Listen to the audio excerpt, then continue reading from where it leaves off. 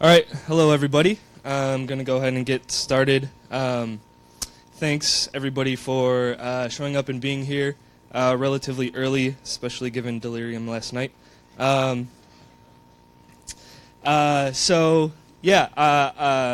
is Derek Parker. I am an engineer at Red Hat, previously an engineer at CoreOS, and now it's the same thing.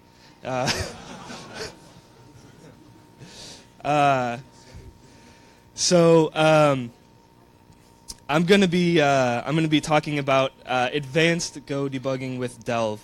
One disclaimer: despite the advanced word in the talk, this talk will be approachable for everybody. I plan to go through some more advanced things of usage of Delve and some advanced debugging and some of the advanced features that we've added. And also some deep dives into Go and things like that. But it'll all be very approachable, and there will be a lot of material for everybody from newish Go developers and people who are new to this kind of debugging to people who have been doing it for a very long time.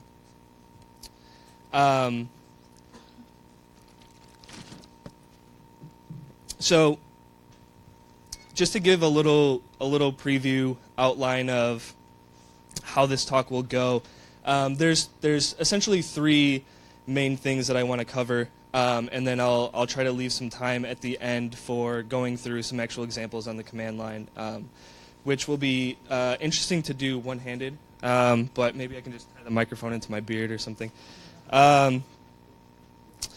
So the first thing that I'm going to cover is what makes Go different. What about Go necessitates new tooling, new debug techniques, things like that. And a lot of I'll take a deep dive into some of the interesting features and a lot of the things that make Go different fundamentally from other languages. But I'll also go into how that ties into debugging and how that can tie into just in general knowledge of what your program is doing and how you can figure out when things are going wrong. After that, I'll talk about what makes Delve different, how it handles some of these differences in Go, and the things that it does to make your Go debugging experience a lot better and a lot more successful and a lot less painful, most importantly. Then I'll talk about the state of debugging in Go, kind of piggybacking off of the state of Go talk that we just watched. There's not going to be any emojis in my slides, so I apologize for that in advance. But there's a lot of interesting things for debug support that are coming up in the 1.10 release, and most importantly in future releases 1.11. There's slated to be a lot of really interesting, important changes. So I'll cover that, and then as I mentioned at the end, I'll try to save some time to go through some examples on the command line and run through a few things to give everybody an idea of how to use it and what kind of things you can do.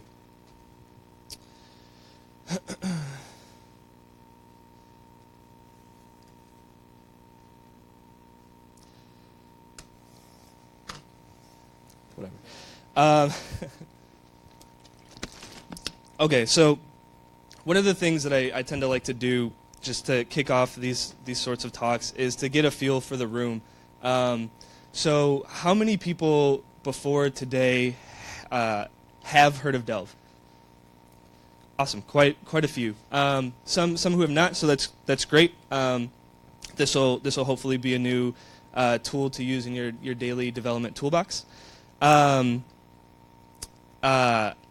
people who have heard of it or whatever, how many people have actually used it? And okay, cool, quite a few people. Also very exciting. For the people who haven't, also this will be a good introduction and talk into some advanced techniques in that. So again, hopefully another tool for your development toolbox. Okay, so moving forward, I want to spend some time talking about what makes Go different and why new tooling had to be created in the first place, and just understand fundamentally what are some of the interesting things about Go, and what are specifically from a debugging standpoint? What makes it difficult? Why is the language so different? And what interesting things what interesting problems can you run into with Go that you might not run into with other languages when it comes to debugging?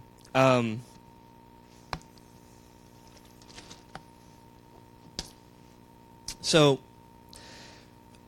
the reason why I think this is important is because I think it's important to understand what's happening in the programming language and the process and things like that you're running, especially when it comes to debugging. The more you understand fundamentally, the more you'll be able to go forward and fix. Having that knowledge, it just makes it a lot easier to to dive into problems and solve some of these tough issues. So here's a list of some of the things that make Go different, make Go stand out, and affect the debuggability of it. So first and foremost, one of the most interesting things is the different execution model, and that ties into the next point a little bit with the runtime and scheduler, and I'll dig into all of that stuff in pretty good detail here shortly. But fundamentally, Go, the execution model is different than any other programming language, and this is one of the things that's exciting about the language and brought many people to it. But for traditional tooling and traditional debugging techniques, it can be confusing and it can be difficult and break a lot of existing tooling. So, what do I mean by different execution model? So, in a traditional process that's running on your system, from the perspective of like a debugger or something like that, the smallest unit of execution is the thread, right? The operating system thread. As long as you're staying on the same thread, you're generally following the same execution path. You're staying within the same context and frame and everything, and life is good. You're figuring out your problem, and you're on your way to solving it. With Go, it's a little bit different. So fundamentally, the smallest unit of execution is the Go routine. And this is an important distinction for many reasons, which I'll dig into later in this talk. But when it comes to debugging, what you want to do is you want to step through, obviously, and step through your code and see what's happening. So when you're stepping through your code, it makes it very difficult to figure out what's happening if the code that's actually executing moves out from underneath you.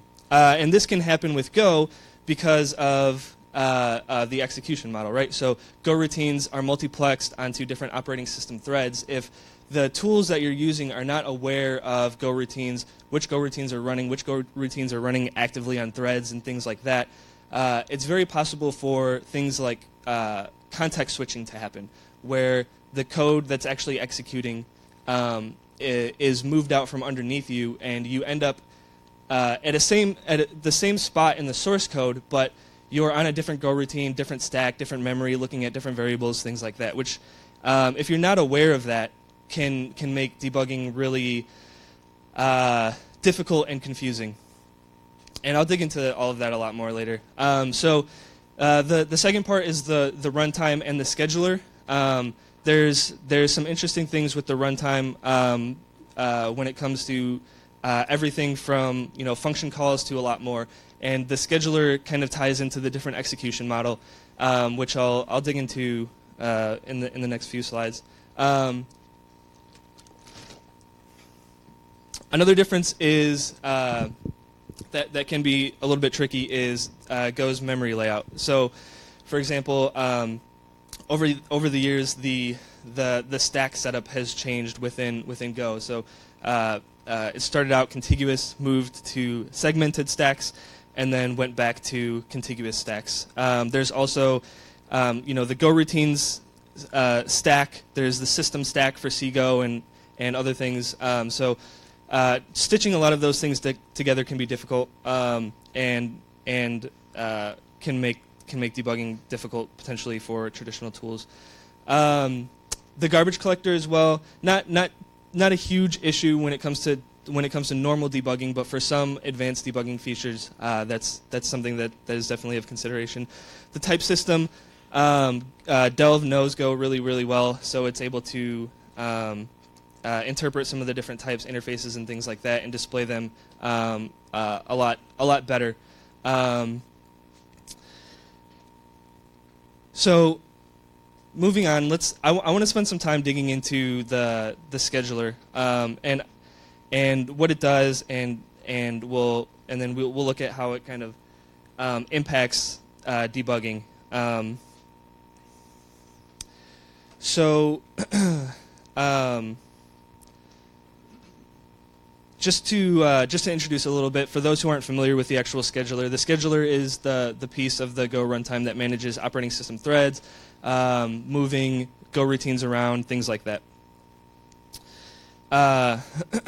So the components that make up the scheduler internally are known as the P, the M, and the G, and they're explained a little bit right there. So P is processor, M is thread, which is actually a machine in the internal parlance, and G is Go routine.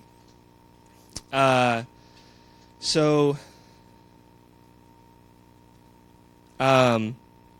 I said, P represents a CPU processor core. When you're manipulating Go max procs, this is internally in the runtime. This is what you're manipulating. It maintains each P processor value maintains a queue of runnable Go routines, and that'll be important a little bit later. So in the M is the OS thread. The thread needs a processor context to actually execute, and we'll start executing the Go routines that are attached to the processor queue, and just pick them off and start executing. And then finally we have Go routine, which is a concept that I'm sure everybody is familiar with.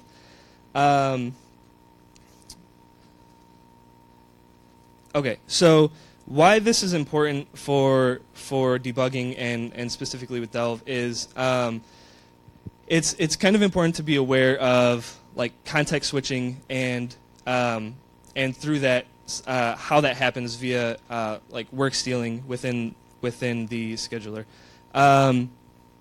So one of the fundamental problems of debugging Go programs is the fact that, as I mentioned earlier, as you're stepping through your code that's running on a Go routine, it's possible for context switching to happen. Now, what that is the Go routine will be paused, put back onto a Go routine queue somewhere, whether it's on the queue of that processor or somewhere else, the global queue. And it's there's potential for that Go routine to be stolen by another processor and thread and started and executed there. So if the tooling doesn't understand that fundamentally, you're going to thrash around and you're going to end up in different places in your actual program, looking at different memory and variables, and that can be really confusing. So context switching, as I mentioned, is when a Go routine goes from running to idle and potentially switches to another thread, another execution context. And this can happen for many different reasons. So blocking syscall, blocking I/O. It can happen during a function call. There's a stack growth prologue where if the Go routine stack needs to be grown, the actual code for that will run on the system stack, and another Go routine can be run in its place on that thread. Runtime GoSched is an internal function that you can use to cause this intentionally, and then creating a new Go routine can cause it. And I'm sure there's a few other things, but those are some of the most important, I feel. So the next thing I kind of want to talk about with relation to work stealing or context switching is the work stealing algorithm within the runtime. So I stole this diagram actually from Yana a little bit from her talk on the scheduler at .go, I believe. But I used different colors and I made it myself, so feel pretty happy about that. So this explains a little bit about like what the scheduler looks like and kind of what the layout is. So you have processors. There's threads running on those processors. That use like the active thread that has the context of that processor. There's the active Go routine that's running. There's local queues for every processor context, and then there's a global queue. When it comes to that, when you have a processor that doesn't have any Go routines in its queue, it's possible that it can steal from the queue of another processor context, and that's when you get context switching, and that's when you get like Go routines running on different threads and things like that. To tie this back in, the most important thing is that Delve knows Go, right? So it knows about all of these details. It knows all about all of these internals and can make your debugging experience a lot saner. It knows about the scheduler. It knows about Go types. It knows about Go calling conventions and the runtime, and a lot of other things that just make your life a lot easier when it comes to debugging your Go programs.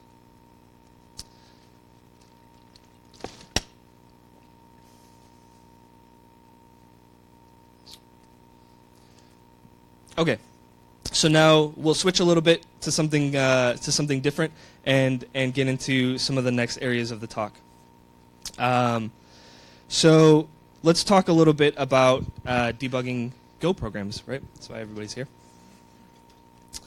I want to start off a little bit with talking about just internal Go debug support and what that looks like. So initially, debug support within Go wasn't all that great. Even Delve had a hard time doing certain things, even though it was a Go-specific debugger. So that is getting a lot better. So there's a lot of things from within Go, from the compiler, linker, and runtime that are going to improve your overall debug experience with Delve within the next few releases. So 1.10 has a lot of really big things, and 1.11 is slated to have a lot as well. One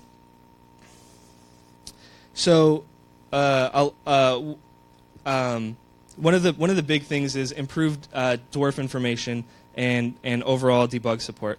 So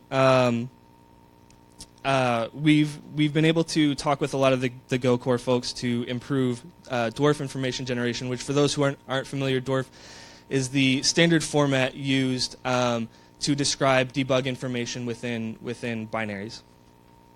So there's a lot of things that were wrong or incorrect or not implemented initially in some of the earlier versions of Go, but as new versions have come out and we've complained louder and louder, these have been fixed, and these are some things that we've also been able to dig in and fix ourselves.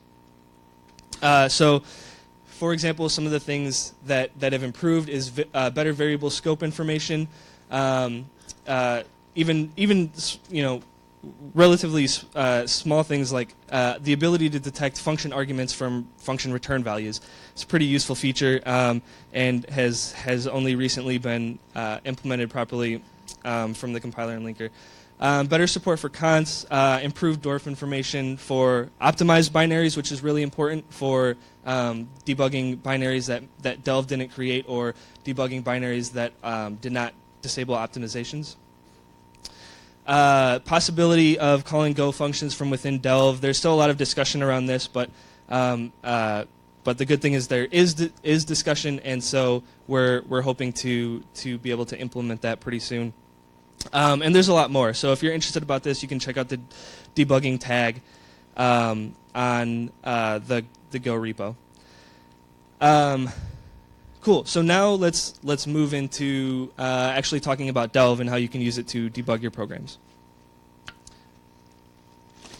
So one of the fundamental things that I had in mind when I started this project, and as the project has gone on, is simplicity. So the Go toolchain is simple. The tools that you use around the Go ecosystem should also be simple as well. And I think this is especially important for debugging because if you're reaching for a debugger, things already aren't going your way, and so it shouldn't frustrate. The tooling shouldn't frustrate you anymore. It should enable you to solve your problem. So let's go into some of the usage of Delve. So one of the main things that you'll be using is DLV debug. So what this does is it will it will compile your program. So if you run it from within the same directory that you have your main package, it will compile your program with optimizations disabled, run it, attach to it, and start a debug session. There's some interesting things that you can do with this. So you can also pass a package path. It works kind of similar to Go build. But one of the interesting things that I want to mention here that can be useful for some advanced debugging techniques is one of the things we've implemented fairly recently is the ability to use different backends with Delve. So, for example, you can use our native backend that we've written. You can use GDB as a backend. On OS X, we use LDB as a backend automatically because of some changes in the mock Darwin kernel that broke things. But most importantly and most interestingly is the ability to use the Mozilla RR debugger backend. So folks who maybe aren't familiar with that, Mozilla RR debugger is a record replay debugger. So what it does is it executes your program, records all of the execution, the memory layout, everything, and allows you to replay that. So if you're debugging like a Heisenbug, right, where it's very difficult to reproduce or anything like that, if you can trigger that during an RR recorded execution, you can play that back deterministically. So you can always trigger that bug. It'll always be triggered the same way, and it can make debugging a lot easier and a lot saner for some tough bugs. It also allows you to do interesting things like reverse execution. So you can play you can run the process in reverse and reverse to a breakpoint and things like that, which can be really interesting and really powerful features. The other command is delve test. Built a test binary with optimizations disabled, runs, and attaches to it. Works pretty much the same as like Go test. You can also pass like flags to the underlying Go test if you want, just by doing like DLV test -- and then whatever flags you want to pass. Attach, so you can attach to a running process. With better optimized debug support from Go coming up, this is going to be a lot better experience. But for the time being, if you're running in like an optimized binary and you attach to it, it could be a little bit wonky, but for the most part, it should be all right. But just something to note. Trace is another thing that I think is pretty cool. So if you're familiar with like strace or something like that, you can use Delve to trace your programs. And with the improved support for being able to tell function arguments from function return values, this feature is going to become a lot more interesting and a lot more useful within the next release of Go and some of the next release of Delve. Another interesting thing is Delve core. So with Delve, you can debug core dumps. So to enable core dumps, there's a few things. So just make sure you have the proper ulimit set. Run your binary with go tracespec equals crash, and then whenever it panics or crashes or anything like that, it'll produce a core dump in that directory, and you can use Delve to debug that. So you get all the power of Delve and what it knows about Go to do post-mortem debugging, which I think is really interesting and can be really powerful. So also replay. So if you have an existing recording that you've made with RR, you can use Delve to debug it and run it. And this is interesting if you want to keep the same recording around and not just use the backend flag to do the recording and replay for you every single time. And with that, I'm pretty much done. I don't know that I have actual time for any terminal examples or anything like that, but I'll be around. Alessandro, co-maintainer of Delve, will be around as well, so we can run through examples or talk about it in a little bit more detail. So yeah, that's it. Thank you, everybody.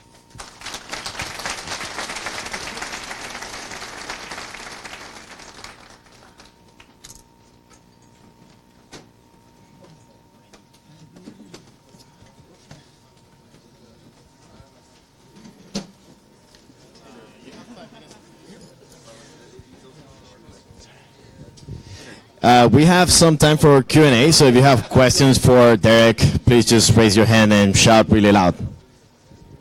Yes.